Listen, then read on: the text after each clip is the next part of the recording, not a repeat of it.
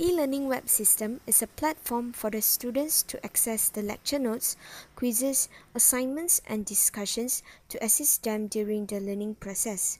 First, in our main page, we have a few checkboxes and buttons.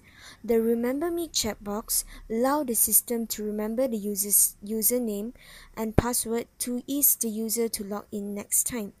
The user must choose either I am a teacher or I am a student before log into their account because there are differences between the interface of two accounts.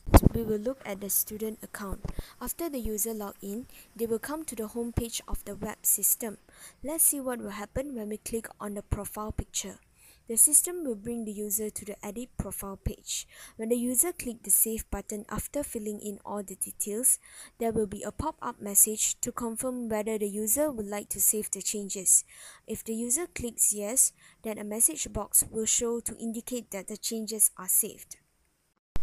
Next, we will look at what will happen if we click on the Courses button. The system will bring the user to a page where all the courses that the user takes will be displayed in a row. After clicking into one of the subjects, there will be 4 circles for notes, assignments, quizzes, and online learning. There is nothing special for notes and quizzes, so let's have a look on the assignments. In the assignment page, there is a Delete and Submit button. Delete button is used to delete submitted assignments, while Submit button is to submit your assignment by attaching the file. If the user is trying to delete a submitted assignment, a message box will show to confirm his action. Another message box will show when they confirm their action by clicking on the Yes button. Same thing happens when users click on the Submit button. Now we will click on the back button to return to the previous page and have a look on online learning. There will be a message box to confirm with the user when they click on the cancel button to stop the online learning. If they choose yes, they will go to the previous page, and if they choose no, they will stay on the same page. There is a bar on the left hand side of every interface. Now let me explain the function of every buttons on the bar. Firstly, the menu button is to control the appearance of the buttons below it. Now we will try to click on the menu button and the button below it will disappear. And when we click on the menu button again, the buttons below it will reappear again. The home button is as usual will bring us back to the home page.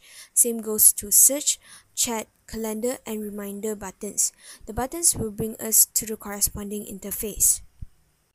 Next, we will log out from the student account and log into a teacher's account to discover the differences between these two accounts. There is nothing much different, just that in a teacher's account, we have an online teaching button instead of online learning, and there is a place for the teachers to view the students' grade.